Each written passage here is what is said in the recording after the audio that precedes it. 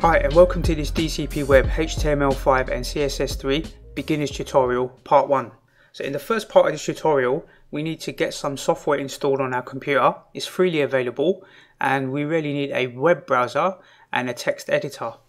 So we're going to go over to the web browser, and the first thing we want to type into Google is Chrome, because we want to download Google Chrome, and we're going to click here on this Google Chrome and click the download button, and we want to download this whether you're using Linux, Mac or Windows computer. So we'll click the download button, and you can optionally give them statistics and crash reports, that's up to you.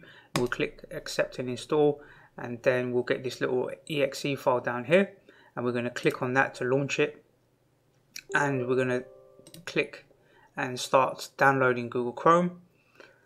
This shouldn't take too long. So that's Google Chrome installed. So follow those basic instructions whether you're using Windows or Mac to get Google Chrome installed on your computer, because that's going to be the default web browser we're going to use. Now, once you've done that, if you're on Windows, you want to go to Google and type in Notepad. Let's type that in correctly. Notepad++. So this is a text editor. So you've got other text editors just like your default basic Windows text editor, something like this, Notepad on Windows, but we want something a bit more advanced to give us a bit more visual control over our content. So we're going to install Notepad++. So we'll click here, and you don't need to install this if you're on a Mac. I'm going to show you another piece of software.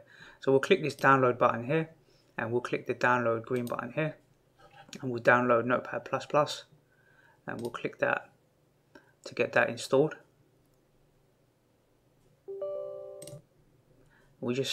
You can select your relevant language. I'm going to stick with English here. Click next, and we won't run it at the moment, but then we've got Notepad++ installed as well. Now if you're on Linux or Apple Mac, you want to go to Google and type in brackets.io, and then you want to click here, and you'll get an option to download brackets for your different operating system. Right now it's showing me Windows version, but if you're on a Mac it will show you a Mac version or a Linux version.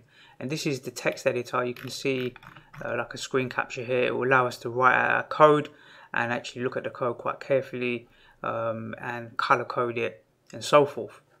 So download this piece of software, and that will be what you'll need to do the text editing.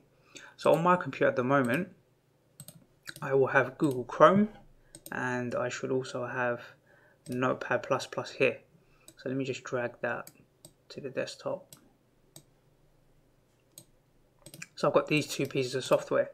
If I open up Notepad++, it's going to come up with this default thank you page for installing.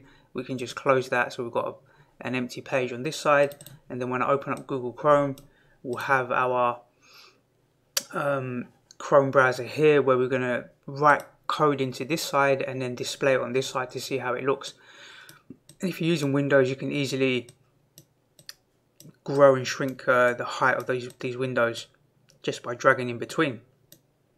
So that's all the software installed.